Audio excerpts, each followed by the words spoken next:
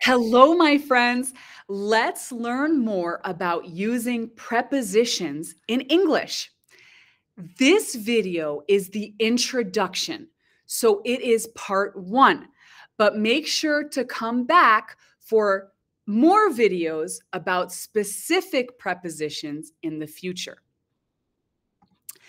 Maybe you are thinking, Joanna, what are prepositions? Well, every language has prepositions, and you probably used some prepositions today. They are short words that show direction, location, or time. These are words like in, at, on, to, for, and through. In total, there are about 150 prepositions in English, but we will discuss some of the more common ones. First, let's talk about prepositions of direction. A preposition of direction can show movement. So not just one location, but movement between two. One of the common prepositions of movement or direction is to. We went to the park this morning. In this case, the preposition to shows the direction of the verb went or go. So we went to the park this morning shows movement between where we started and the park.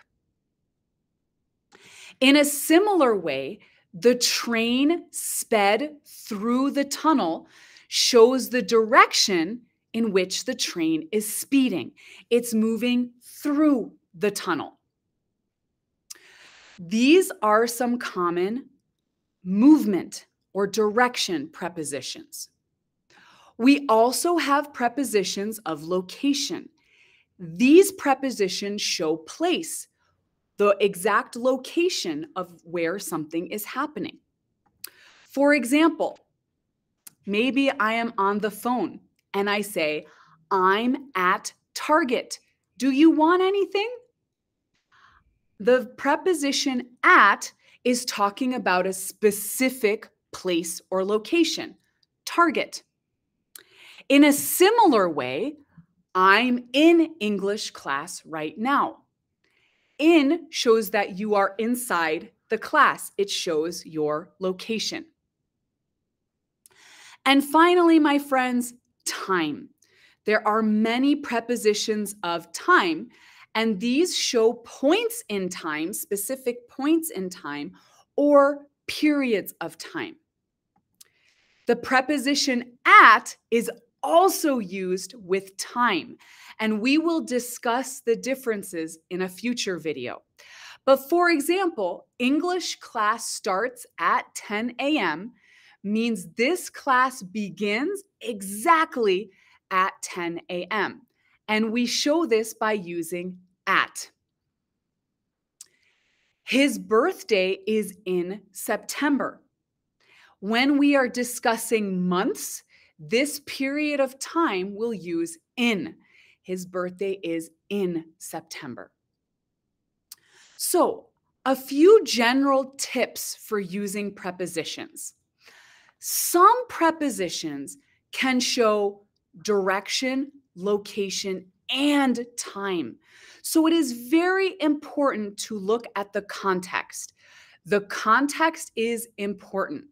If you know exactly what you want to say, it is easier to pick the correct preposition to use.